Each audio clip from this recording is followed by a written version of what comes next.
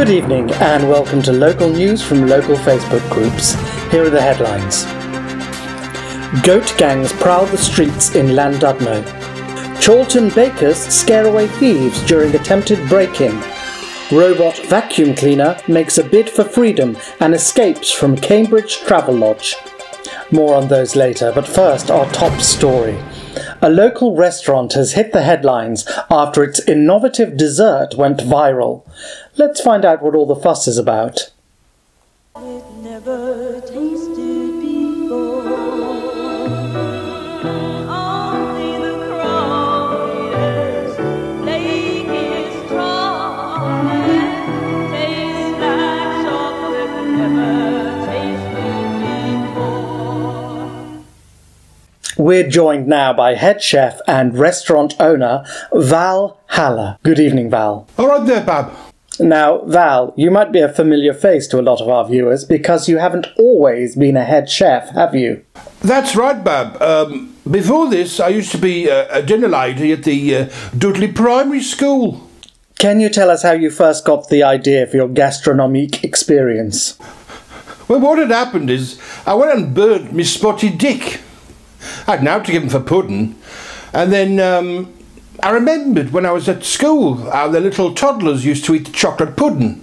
All over their fingers, all over their faces, the little looks on their face. So what I did is we had a big box of out-of-date Cadbury's Freddos at the back, melted that down, went out with a pan and a ladle, and the rest is history.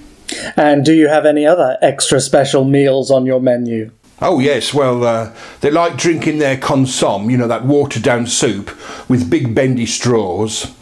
And the edible Scrabble's gone down a storm, and that's just shreddies and alphabet spaghetti.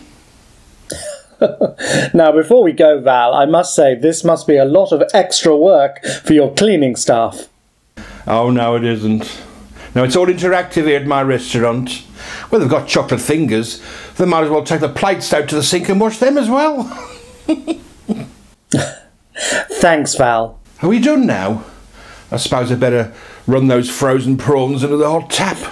Thank you, Val. I, for one, can't wait to tuck into her tasty treats.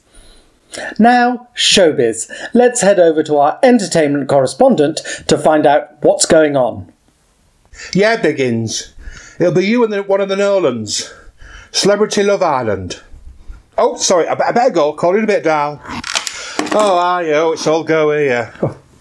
Well, rumours has it that Adele has been in the back bedroom roaring again. She's had to cancel some of her shows, apparently, in Las Vegas. You know, that sort of American Blackpool. Well, do you know the tickets are between £50 and £500? And they said she's going to do 24 shows. That's nearly 12 million. No wonder she's sat on the bed roaring.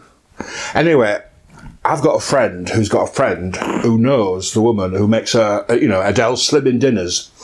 And she said that she wants all the money for the shows that she's not going to be appearing at.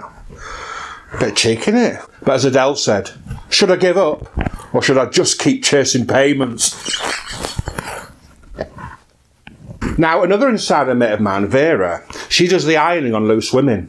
And she said that ITV are planning to do Coronation Street 3 times a week, an hour an episode. Emmerdale, 5 nights a week, which most probably will clash with EastEnders. That's my TV schedule all up the spout. Mind you, my husband says, you watch far too much telly. I think he's right.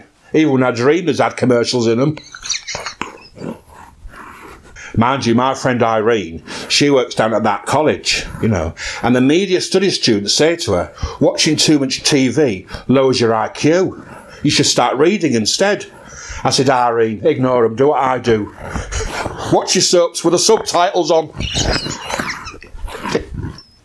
I'll see you next week, Dal. Ruby, can you get me Jay McDonald on line 1? Cheers, Dal. Thanks, Auntie Carol. Ooh, I love a good soapy binge. Now, before we go, let's find out what the weather's going to be like where you live. Tamsin, what's the weather going to be like where they live? Hiya. Looks cloudy. I'll get your woolies out. It's going to be a frosty one. See ya. Thanks for joining us. We'll see you next week.